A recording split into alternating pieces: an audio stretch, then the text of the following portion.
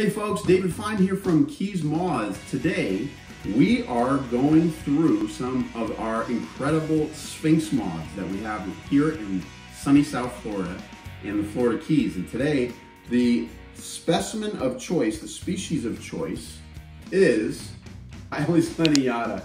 Guys, Hyles lineata, the white line Sphinx. It's actually a beautiful moth that's very, very common throughout the United States, in Canada, and down through Central and South America. But guys, we're going to show you a little bit about this bug. It's actually pretty rare in the Florida Keys. So guys, if you find a bug and you'd like to help identifying it, please write me at david@keysmoths.com, and I'll do my best to help you identify any caterpillars or insects that you might find, because there's a bunch of them.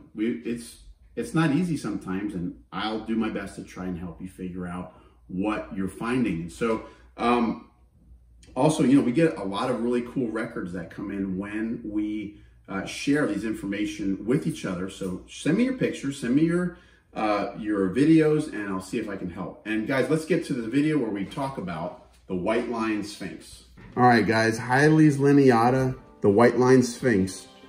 These are actually all my photographs, and this is a page from my website. And so, pretty cool caterpillar. Check out the caterpillar on this thing. I love this thing. Very neat. Very wicked looking caterpillar. The moth itself is actually very pretty. It's got these white lines on the forewing and the thorax, which is why it was named.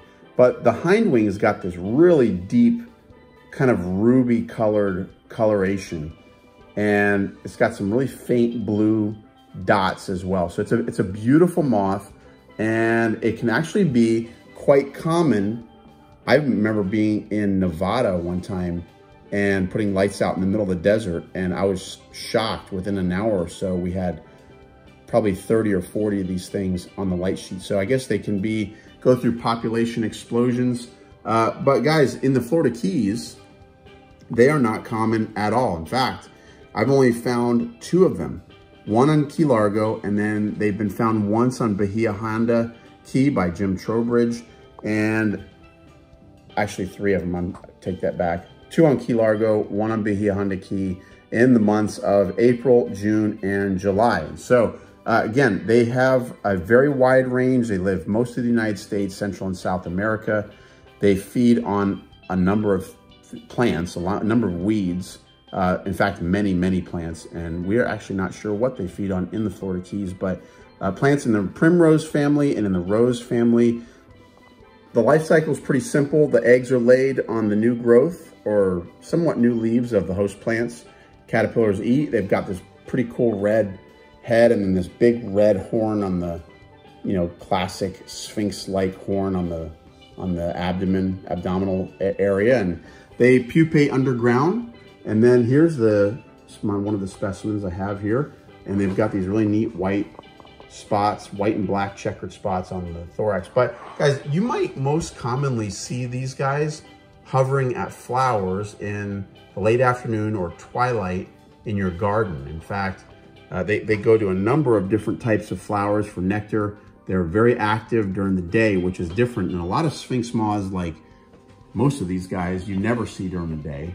But this is one, the white line Sphinx is one that you will see flying around during the day, and they visit a number of different flowers. And so, but guys, I don't really have a whole lot to say about this species other than it's a neat find, especially down the Keys where they're just not that common. You know, in other places in the country where they're more abundant, there might not be that big of a deal, but we get excited when we see them in the Florida Keys. But guys, hope you liked the video.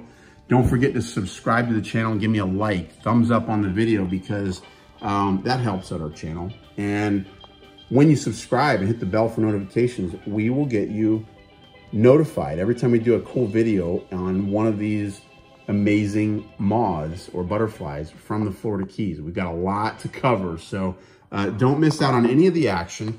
And quick shout out to the Southern Lepidopterists Society, which I am a member of for the last, I don't know, 20 years or so.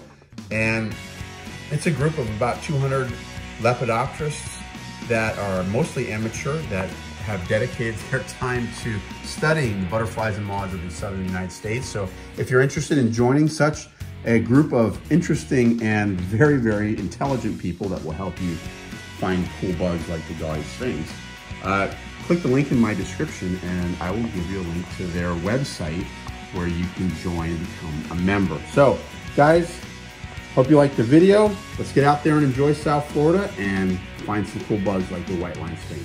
Take care now.